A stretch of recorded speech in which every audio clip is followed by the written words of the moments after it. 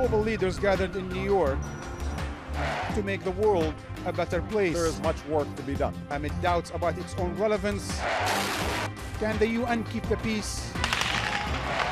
Can it keep its promises and commitments?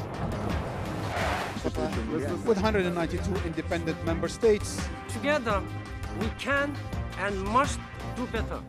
What will it take to reform and reinvigorate the United Nations? Or is it time to say goodbye? This is Empire.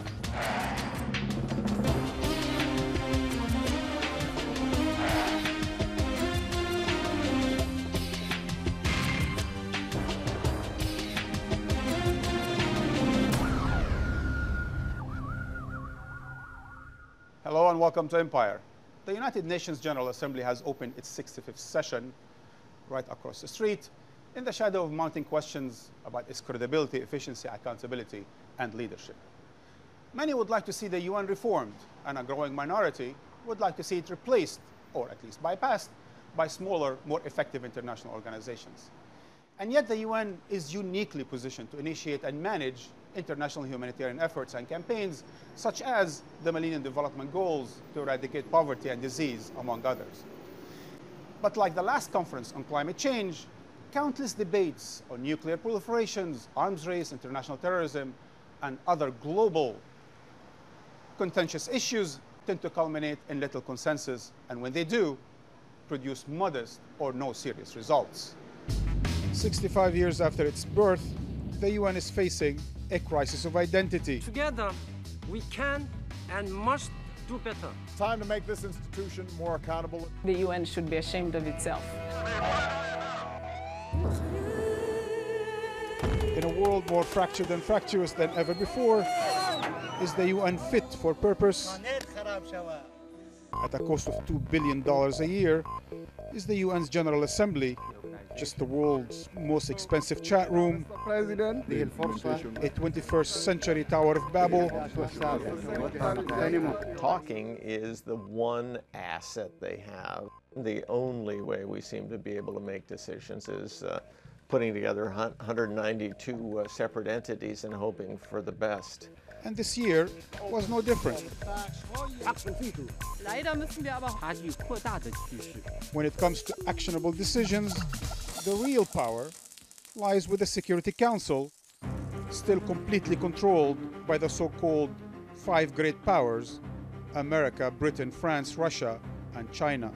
There is probably no institution that is more behind the times than the Security Council, set up in 1945 to reflect that world. It obviously doesn't reflect today's world. They pick who qualifies for UN intervention, they issue resolutions, and they impose sanctions, and they get to choose who gets a free pass.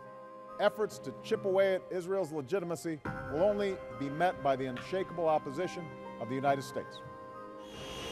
Israel's illegal occupation of Palestine still unresolved, despite 225 UN resolutions calling for a just peace.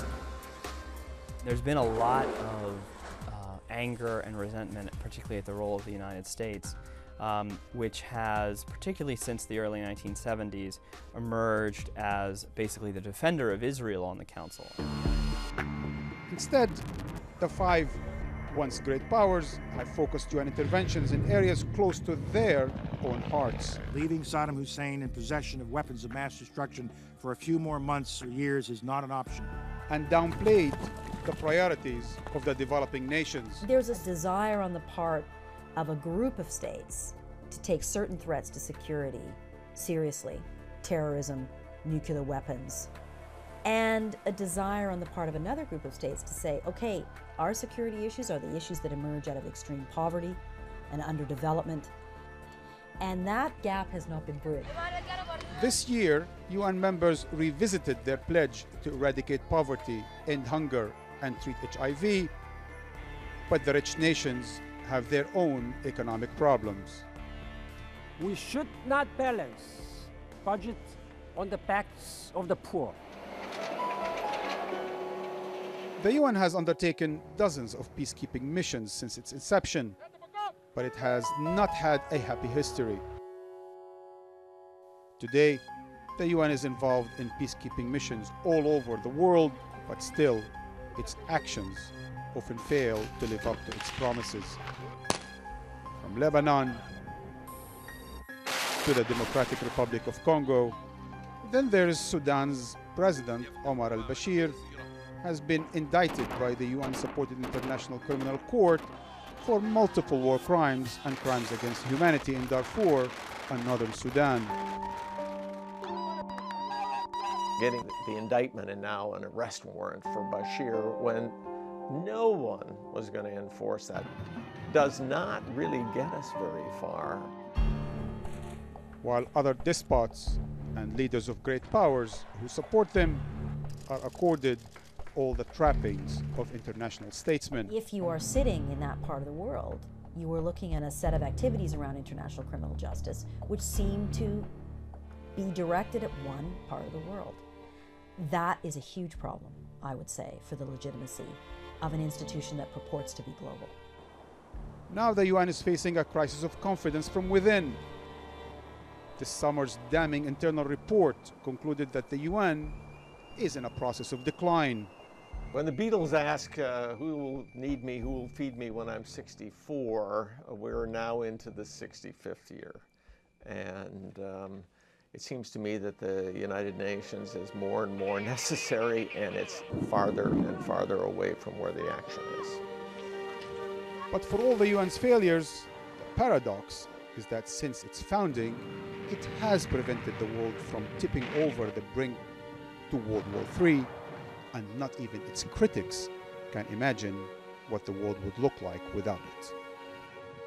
Joining me to discuss the role of the UN and its relevance in ever-changing worlds are Ambassador Thomas Seltzer, Assistant Secretary General for Policy Coordination and Interagency Affairs, Philip Bobbitt, Law Professor at Columbia University and author of numerous books, including Terror and Consent, The Wars for the 20th Century, and last but not least, Ambassador Lakhdar Brahimi, the author of the Brahimi Report on the UN peacekeeping operations, former Special Advisor to the Secretary General, head of the UN mission in Afghanistan from 2001 to 2004, and Special Envoy to Iraq, Haiti, etc., etc.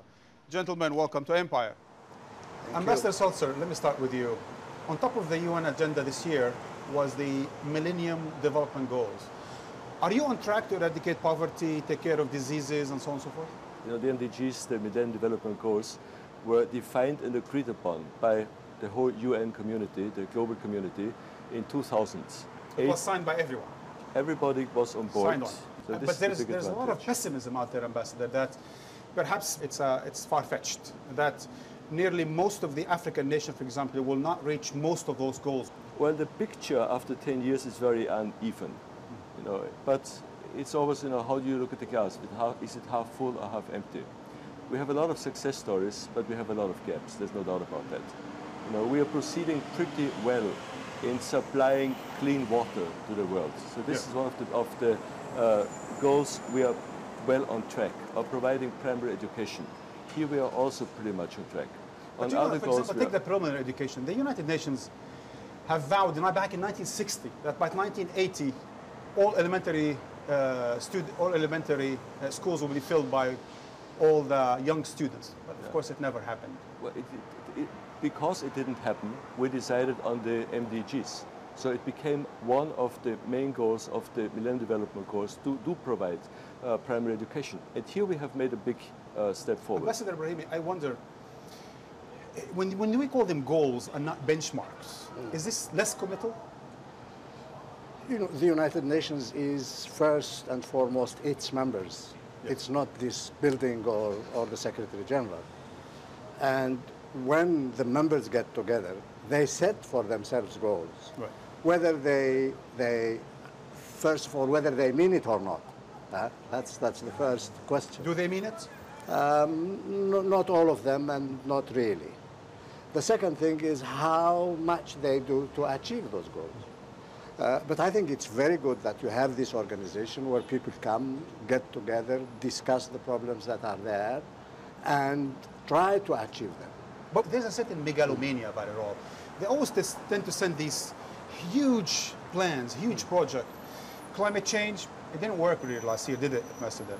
Now they want to eradicate this and that, poverty, disease, illiteracy. These are not unachievable goals. They are all achievable. The problem is that, you see, we haven't reached the stage where the international community, the system of international cooperation is so beautifully oiled that it works very well, and that, you know, political will is there, and that everybody does what they say they are going to do, and so on and so forth. But you know, I think we do achieve quite a few things, and you know, these commitments quite often are surprisingly successful. When you see, for example, these diseases that have been eradicated, that's not bad. But if you look again, you know, all over the world, people live much longer than they used to. What do you think, Professor Babble? You were, or you are a bit suspicious about the whole idea of the international system and so on and so forth. Do you think the UN has an indispensable role, if you will, to take care of those sort of humanitarian big issues, global challenges? I do, and I think that this last week in many ways has been quite encouraging, because it would have been very easy for states to say, look, we've just gone through the worst credit crisis since the Depression, we're going to scale back these goals. But instead they sort of doubled down and said, we're committing ourselves, we're renewing our commitment. So I found that rather encouraging. You know, another big theme of this summit was compliance with commitments.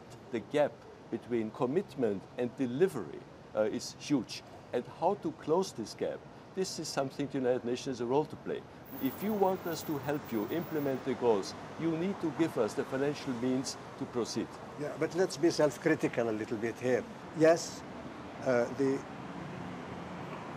commitment is not enough. The delivery of the cash that has been promised very seldom happens. But also, let us recognize that there is a lot of waste. Yes. And that, you know, the United Nations, the people who work for it, the United Nations organizations, the countries where this aid goes have a share of the responsibility about that waste. We're going to get to the question of accountability and so on and so forth at the UN. But before we do that, Professor Babble, you're pretty keen on the importance of the role of, for example, the United States in all of these endeavors. But take, for example, its last pledge. President Obama pledged $64 billion to take care of the health questions over the next 60 years. But when the New York Times did its investigation, it turned out that 33 billion of them have already been spent. Is there a problem of commitment on the part of rich countries? So much so that General Secretary Ban Ki-moon would warn the rich countries, don't balance your books on the backs of the poor? Well, I would just begin by saying that the U.S., as I understand it, is now current in our obligations to the UN. And this is a very important step, I think, in the right direction. Since the Bush years, anyway. Well, since the previous administration. Yeah. So I think the track record of U.S. commitment overall, if you sort of stand back, has really been pretty extraordinary over many decades. When he was here last week, President Obama spoke about a reinvigorated peacekeeping role for the United Nations. Before we discuss that, our colleague Seb Walker is the only journalist left in Haiti after the last disaster there, prepared a special report for us about the UN in Haiti. Let's watch. On patrol with Brazilian forces in Port-au-Prince's poorest neighborhood. The sprawling slum of Cité Soleil is a red zone for many international aid workers. These soldiers, the most visible daily sign of the UN's presence here. For Captain Hercules Pedrosa, the neighborhood's history of gang violence means that if his troops were to leave, chaos and lawlessness would take their place. It's an area we had to conquer with gunfire and blood. It wasn't easy. It's not my job to decide how much longer we have to stay here, but if we go now, there will be problems. I know that if we go now, the violence will rise again. Cité Soleil still bears scars from gun battles waged between UN troops and armed gangs when the soldiers first arrived after the coup ousting Haitian President Jean-Bertrand Aristide in 2004. No one knows exactly how many Haitian civilians were caught in the crossfire. Narcius Lubin and his wife Marie Danielle lost their two daughters when shooting erupted after their house was surrounded by UN troops late one night in 2007. They were sleeping when the bullets hit. We lost our 2 angels, and we'll never get them back again. A UN investigation cleared the troops of any direct responsibility for the deaths, but there have been other complaints of human rights violations by UN forces over the years, and on the streets of Port-au-Prince, the perception at least of UN peacekeepers as an occupation force here on a pretext that without their presence, Haiti would descend into violence.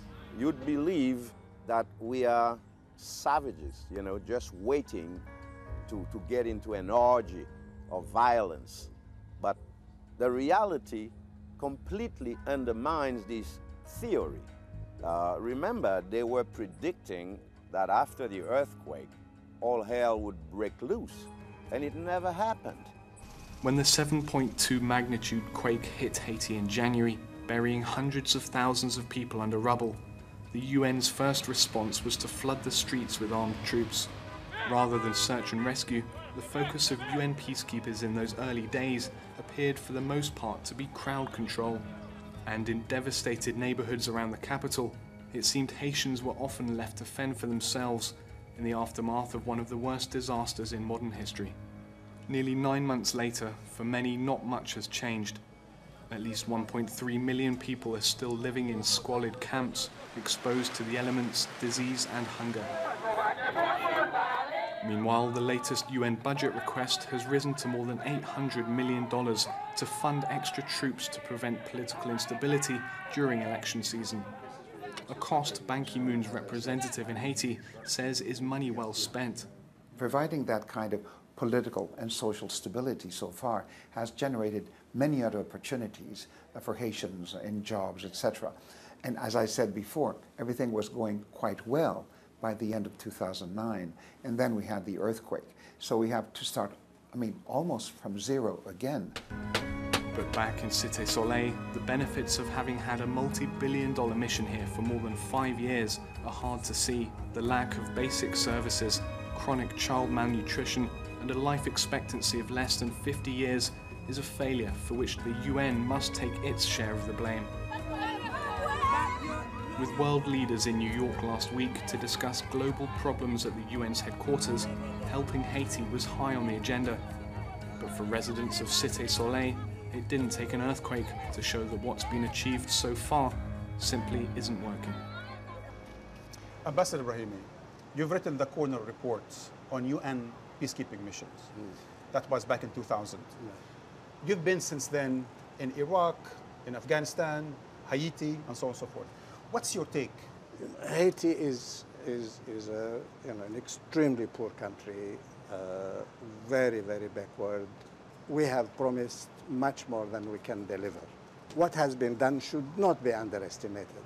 Dictatorship is gone, the Duvaliers and Papa Doc and so on, that is not there anymore. And I think, people until this earthquake were not starving anymore. And the country was slowly trying to stand up on its own. But do you think peacekeeping are doing better than they did in earlier years? Oh, definitely. You don't think it's a bit too militarized in terms of its presence, at least in the case of Haiti? No. Sometimes you have too many troops and fewer civilians than you need. Sometimes it's the opposite. That's because we very seldom know enough about the country where we are going. That one. Two, we promise much more than we can deliver. I think we would do much better if we really tell the people, look, you have a window of opportunity that the international community, for whatever reason, is interested in you. It's up to you to make the best of that opportunity, but it's not going to last. And it's not going to deliver paradise on earth for you. And then I come back to what I said a little bit earlier, the waste. We crowd over one another and we duplicate a lot of work and we waste a lot of resources that should go to, I think you said, Professor, that the United States has given a lot of money. Absolutely. But I don't think we have used that money as efficiently as we And Ambassador should. Seltzer, in fact, there are many criticisms, including in the report, about the UN not doing sufficient research and perhaps not having enough intelligence about what goes on in these hotspots in the world in order to better prepare for them. Well, if you look at Haiti, in this short period of when disaster was striking, we lost all our leadership in Haiti. Yeah. It was the That's right biggest from the loss beginning. for the UN ever. So we had to bring in new decision makers, a whole new infrastructure. All the decision makers died in this earthquake. This is the one point. The second point is, if you look at these national disasters which happen worldwide, unfortunately, the poorest countries are also the most vulnerable in the face of disasters. So the issue is, how can we make Haiti stronger? How can we strengthen the base, the starting point for a sustainable recovery? When a crisis occurs, a great humanitarian crisis occurs of the kinds we've seen in the last couple of years, it's way too late. The people who suffer most are those in such fragile structures that the UN has to play a decisive role. On the other hand, if you're trying to give us some cushion, some margin of error in these poor countries, then I think investment has to precede aid. Almost like a crisis prevention type of thing. But at the time of the crisis, it's too late for investment then. Then you've got to have some emergency. Professor Babble, take a look at most of these peacekeeping operations. Haiti, Iraq, Afghanistan, Lebanon, Congo. A lot of them are in so many ways cleaning after colonial, post-colonial, or recent Western adventures in these countries. You're hoping by that provocative remark to induce me to say something that's a powerful rebuttal, but I suppose while I'm an historian and my PhD is in history, that I think we go from where we are. I think a divisive and ultimately unproductive exercise to say that the UN is being used by history to repair the wrongs of the past. The UN is being used by its member states to try and anticipate the crisis of the future. And Ambassador Brahimi, let's look at that. For example, those countries, the United States, UK, Japan, give about 1/3 of the budget of the peacekeeping missions. So at least they're doing their share on that. Sure. On the other hand, the countries who are all providing... the developed countries, or the developed Yes. countries. On the other hand, those who are providing the troops for the peacekeeping force are Nepal, Pakistan, India, Egypt. Those are already 40%. So is this part, again, of the global system? The rich gives the money and the poor provides the human resource? There is indeed a tendency where the division of labor internationally is that the rich give money and the poor give blood. And I think this the rich give money and the poor give blood. Yeah, I think this is not a good division of labor. And I don't think this is going to help build the international community and the international peace that we all dream of. I think that the poor countries should give a little bit more money, and there are countries that are not that poor. For example, China. China, India, It doesn't Russia. give money, it doesn't give troops. Yeah. These countries should give a little bit more money. In fact, it's actually less than 2%, Ambassador. China gives less than 2%. Yeah, of the... so that doesn't make sense. So Russia is not giving troops, China is not giving troops, And these countries who have money are not giving money either. Yeah. So on the side of the non-Western countries, they should give a little bit more money. But I think it is terribly important to have also soldiers from the developed countries, because they are much better equipped, they are much better trained. Yeah. And I think if they came in, perhaps we can do the job more economically. Well, I think it probably depends upon the task that the troops are asked to perform. Right now, the United States has 1.5 million persons under arms. We're involved in several combat theaters. So I don't think we can say that the Americans aren't contributing their share of blood to the resolution of these conflicts. not in UN mandated missions. There are also peacekeeping troops provided by northern countries. You know, Finland, Austria, others. You see, these countries used to contribute a great deal. Sweden, Austria, Finland. Yes. But actually today they're contributing also 2%. the crises have shifted. Many of the action areas are now, for example, in Africa. And there's a strong tendency to employ African peacekeeping troops because they also speak the language. They also have a cultural affinity. So this is also a direction going. It's the Security Council that gives these missions, and especially the P5. They have the last word in saying where the United Nations should go. But they're not, gentlemen, we're going to need to take a news break. But when we come back, we will discuss the future of the UN in such a changing world, its mandates and so on and so forth. But right after when we come back from the break.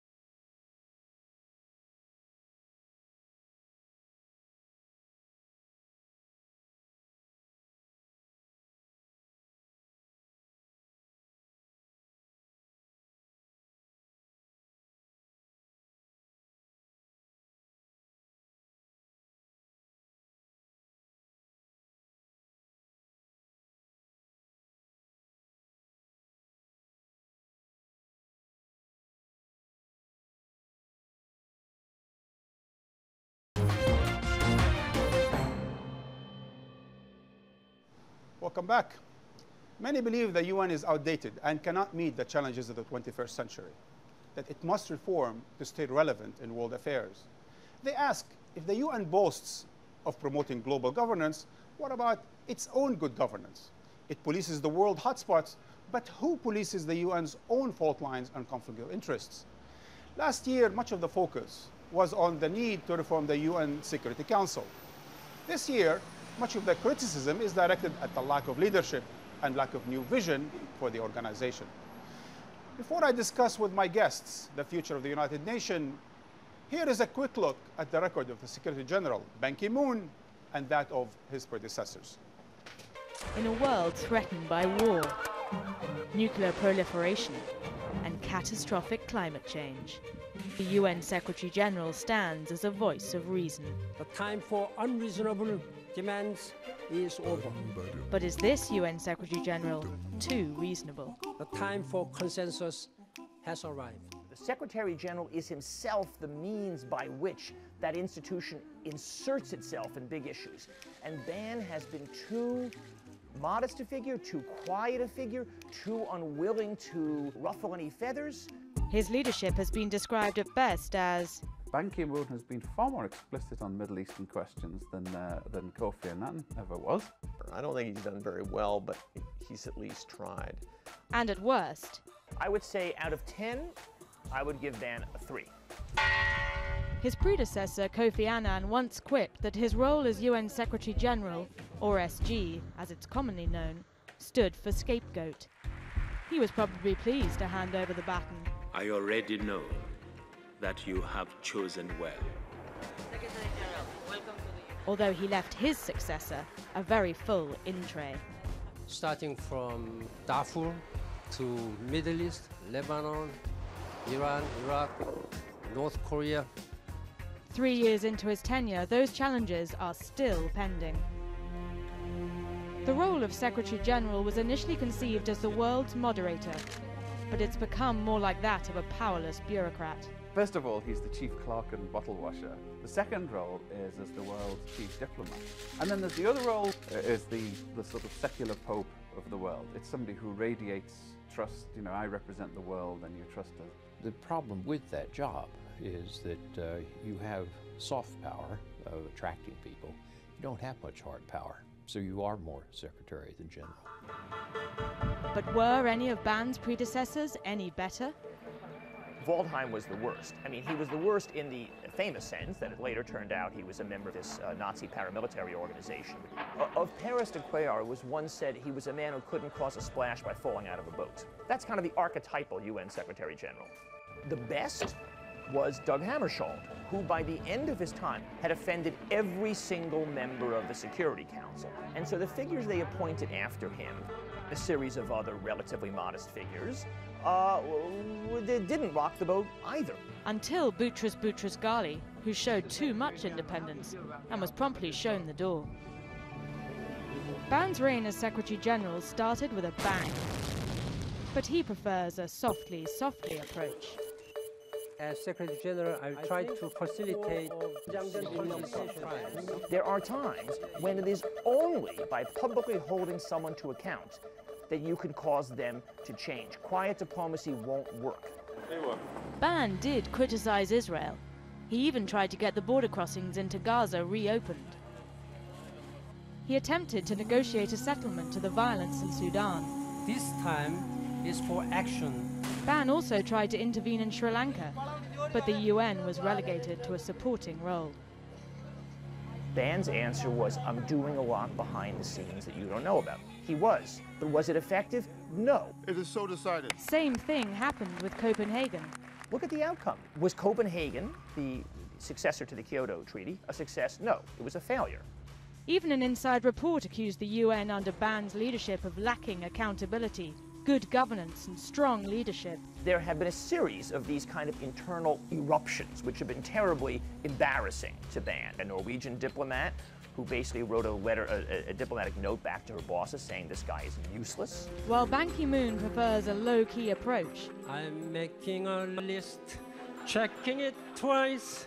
Some of his public appearances have been, decidedly off-key. Ban Ki-moon is coming to town. He once said that his job was to change the UN and through it the world. But he knew it wasn't going to be easy. It's just impossible. I need more political support. I need more resources support by the member state. Then judge my performance on the basis of that. Ambassador Sulzer, perhaps it's not fair to ask of you since you are the Assistant Secretary General, but to your mind, how did the Secretary General do over the last 3 years? Well, you can only assess a term after its ends. Now, the Secretary General, his approach to that of personal style, he says this very often. He prefers, quiet diplomacy, working with leaders behind the doors, which, from what I see, has been very efficient. And there has been very clear marks in his few years that he has been in his position so far.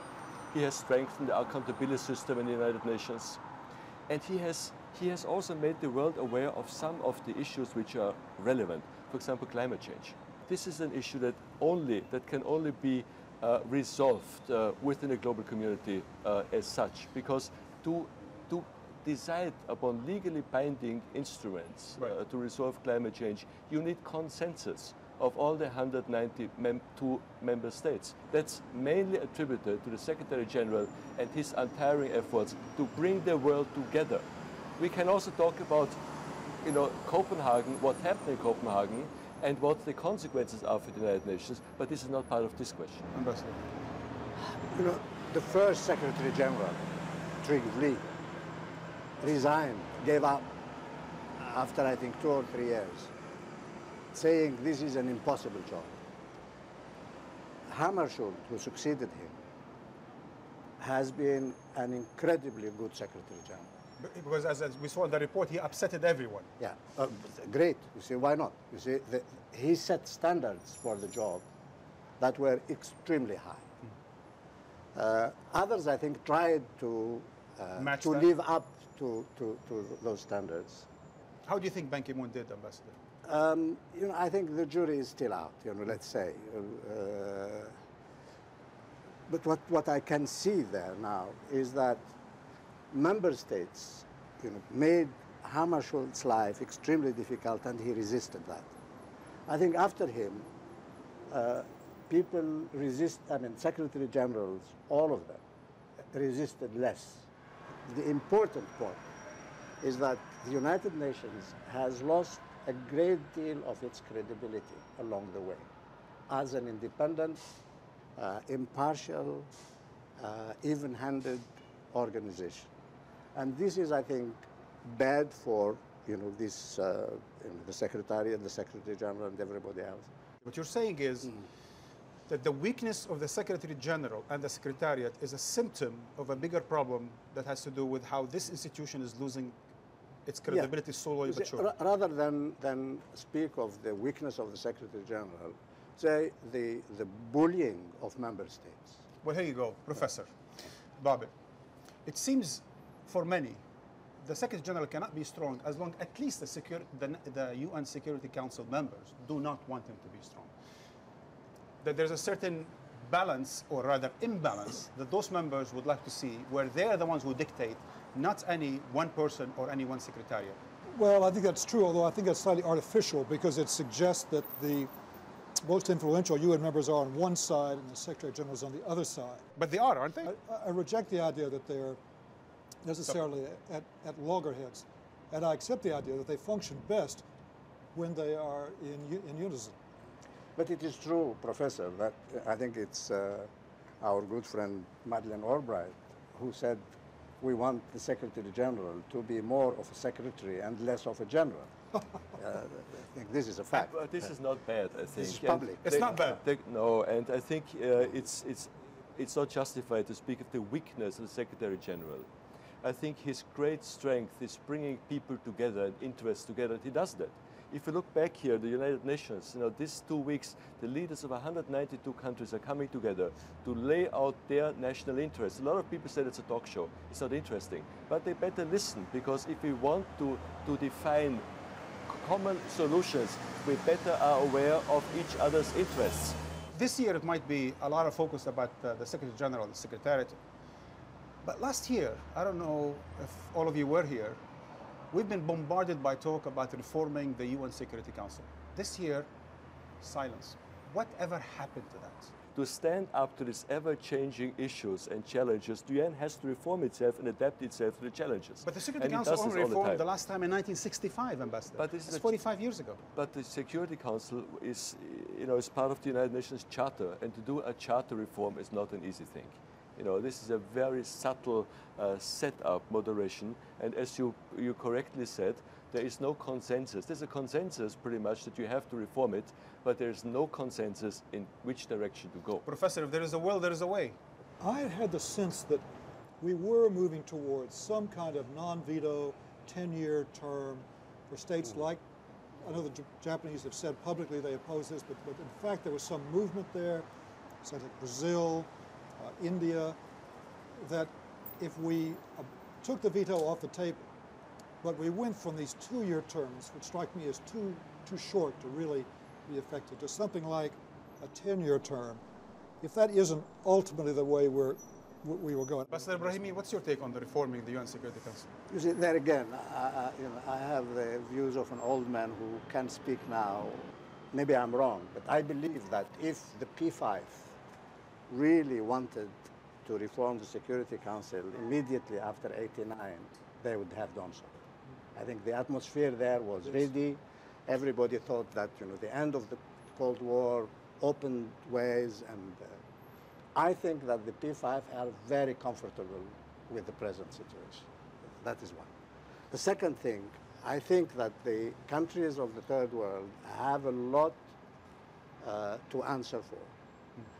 They are fighting amongst themselves.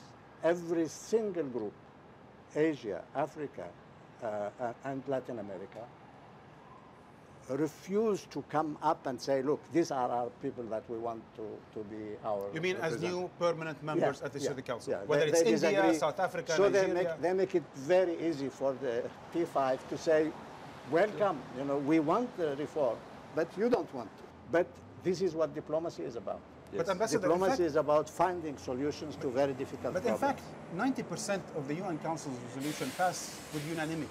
Yeah. So there is some sort of a consensus.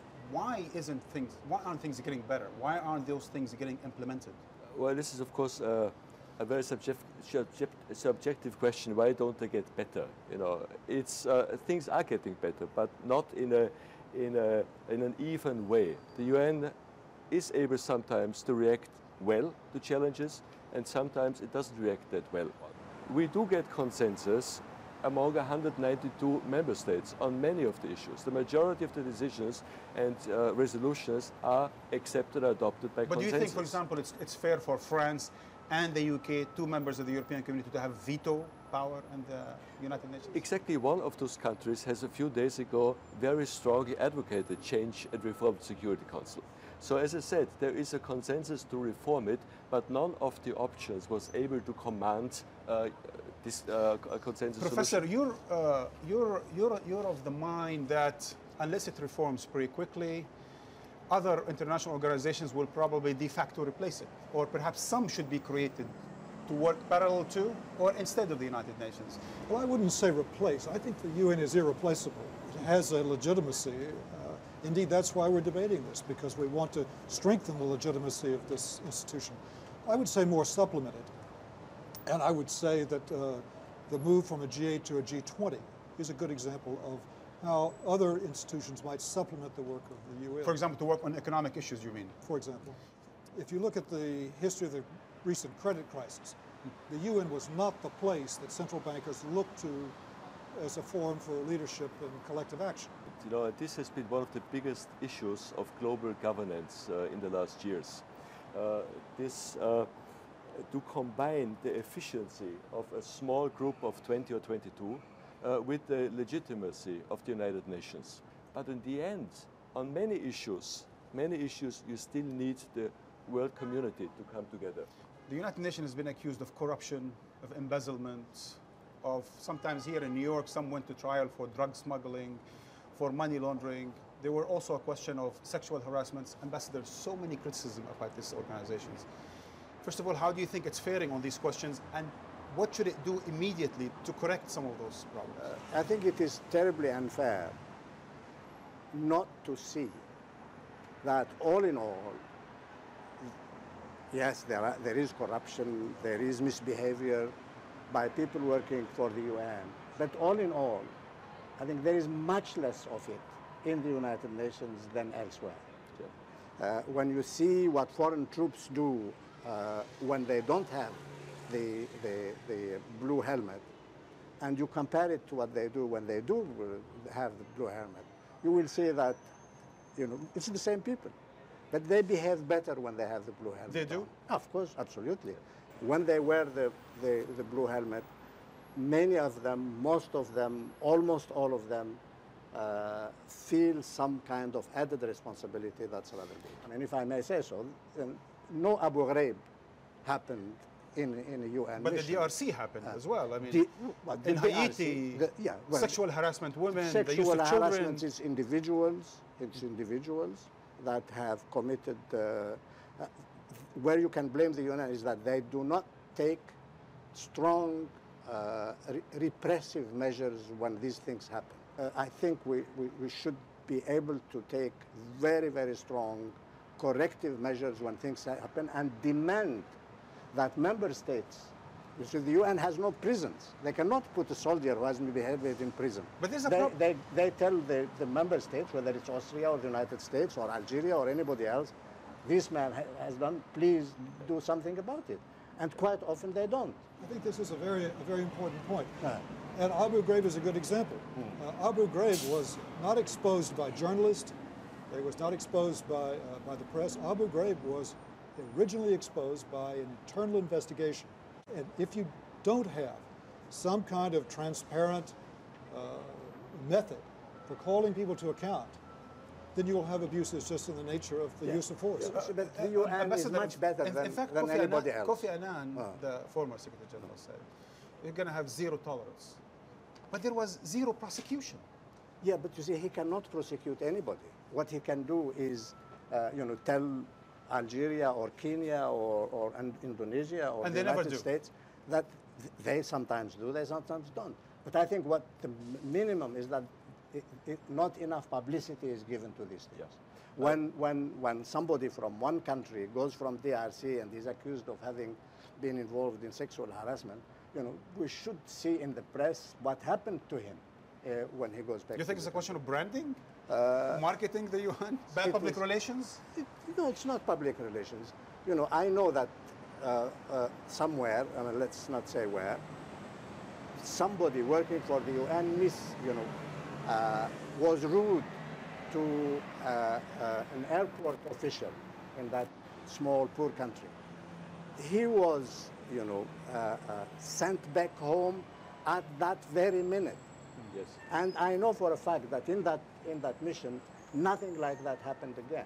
No, it hurts, of course, when we see cases of corruption in the United Nations. But there are people working there. And I also hope that we are less affected by that. Professor, there are questions that are probably a bit more structural, institutional, that I have problems with. Take, for example, the UN Council on Human Rights, the Human Rights Council. It's stacked with member states that are gross violators of human rights.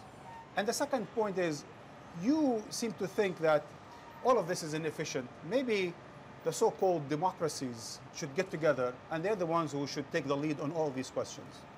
What's your take?